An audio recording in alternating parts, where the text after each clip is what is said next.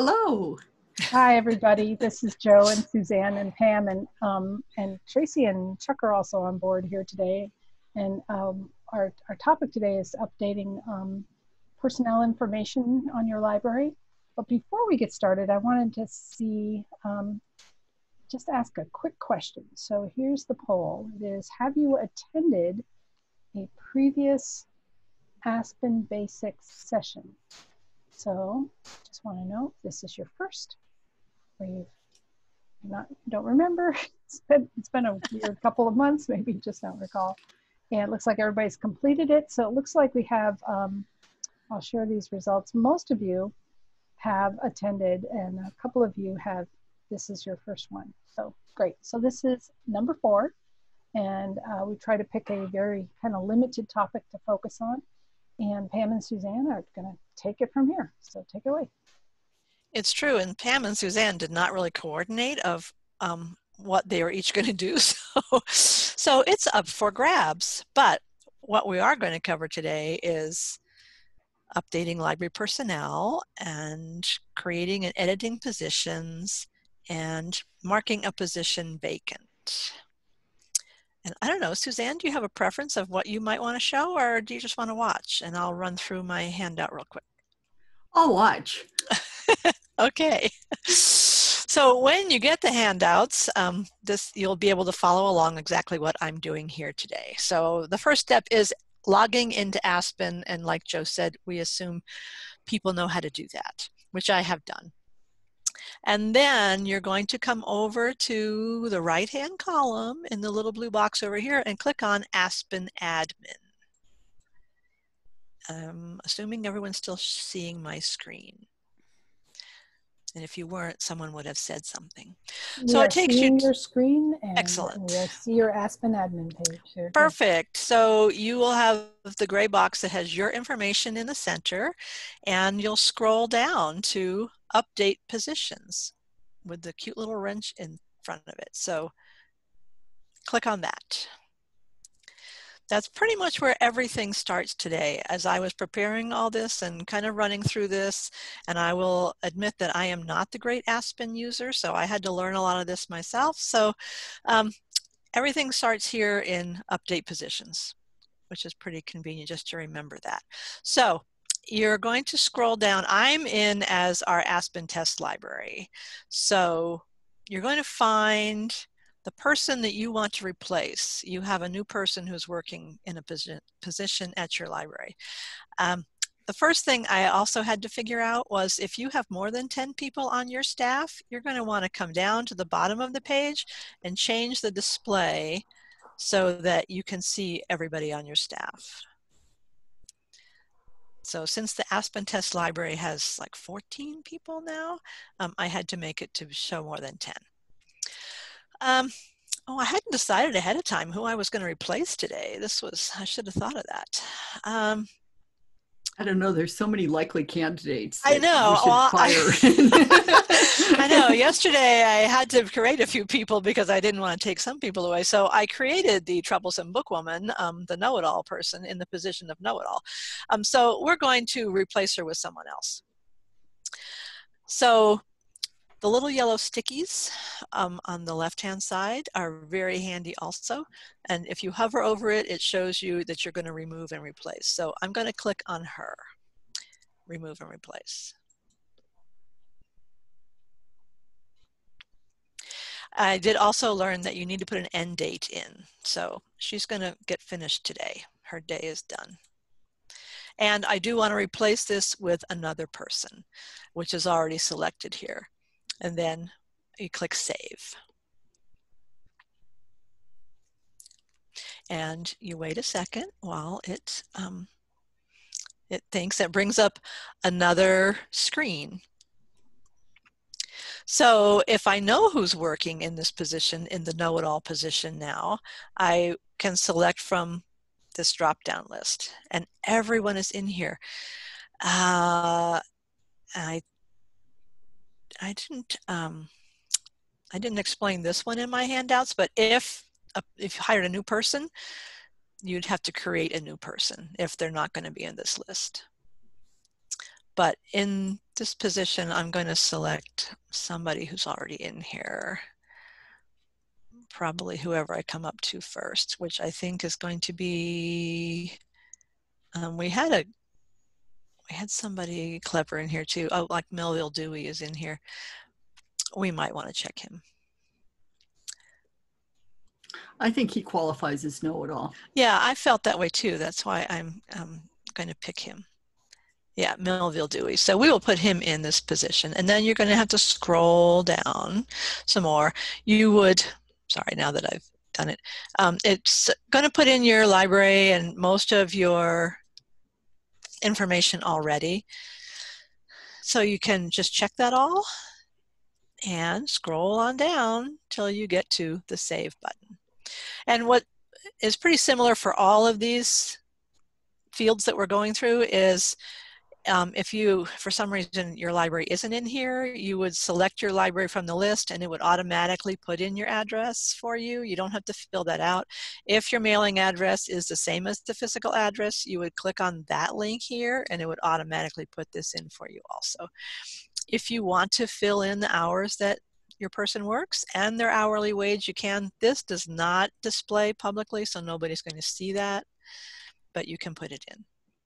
But it can be handy as information, you know, because people do want to know what people in similar positions are being paid.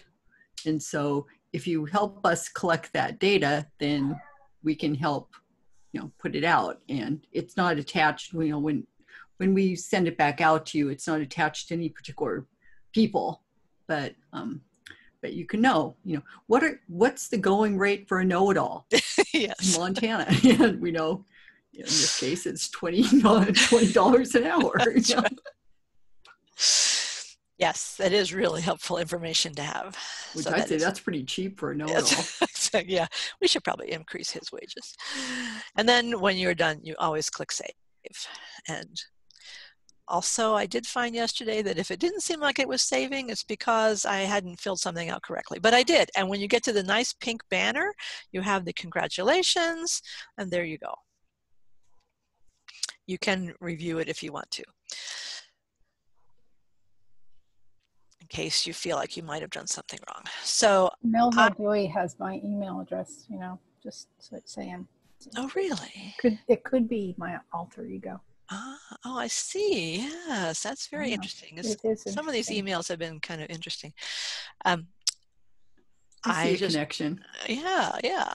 I always just go back to the ASPeN admin and start again. So that was putting in a new person into a position.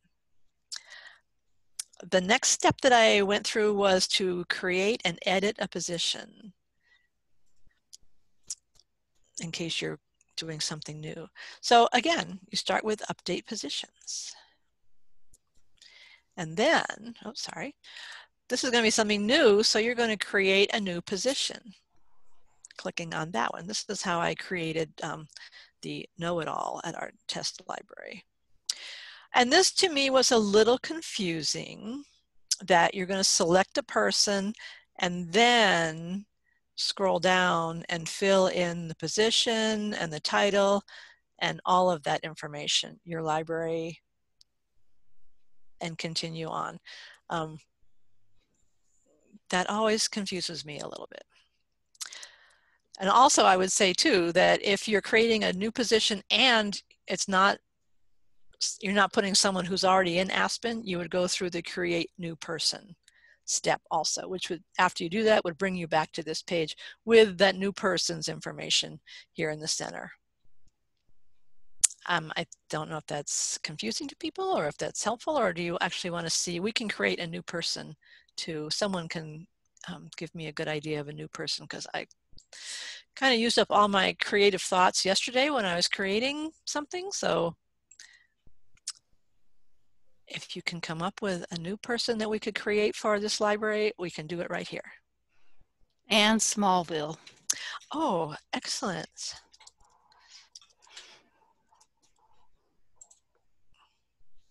People are killing me. I have to manage these lists. Well, we'll get rid of this person eventually. Or someday. I figured you'd want to go through that. So the ones that have the little red dots, asterisks by them, those are things that have to be included. So I don't want to give somebody real. You can give her my email again, Oh, okay. jflip@mp. Just do Okay. small at public library or something. Yeah, it's okay. We'll get Jo in there again because she should. Or she can get all her emails. Exactly. Yeah. So she's going to work at this library, which happens to be the ASPeN test library. And it's going to put all that information in for me. Now I've made this new person, I can save her record. And once that comes back, now she's here in the center. Now I'm going to give her a position at my library. We would select from the list of position type. So we can make her, yesterday I made a volunteer. I thought that was a pretty good thing too. And if I want, so then at my library, we call our volunteers something else. Maybe we call them fabulous people or bookshelvers or something. So whatever you call them at your library is what you would put in here. That makes sense for your library. And continue on. I'm still going to choose my library as the address, and the address will come in here. And the mailing address is the same as the physical address. So I'm going to click that, and it's all in there. We're not going to pay the volunteer anything, so I'm not going to put that in. Oh, the one thing that I did miss, oops, let's go back up. There is a start date, a begin date field. That's really helpful, especially for trustees. If you want to be able to keep track of trustee terms, a begin date is a really helpful thing. Oh, phone does have to be done. A begin date is also Didn't really want helpful for a new director because then we know when they have to get their certification by because they have 4 years from their start date. So we do really like to see that information, although it isn't required for everybody, but for directors, we'd really like to see it. So once you've got that all done, you can save that. And if I had missed the phone field, like I might have, it would have told me to correct it. So now you get the pink banner again, and that's always a good thing. So the last thing that I want to show here, and then we'll have people play around with whatever we need to do for you, is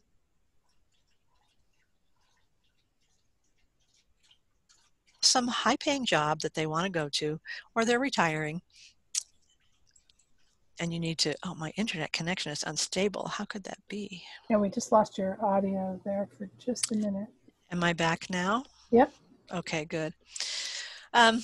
So go back to update positions. We're marking a position vacant in case that part didn't come through. So we're going to scroll down to whoever it is that we need to replace. And in this case, we're going to do the know-it-all Melville Dewey again. I think we should get rid of that director villain. Yeah, I thought about that one too. I considered that yesterday. So we'll mark the position director villain as vacant today. So you go to the little yellow stickies again of remove and replace. And you pick an end date because they've ended sometime. This is replace with another person.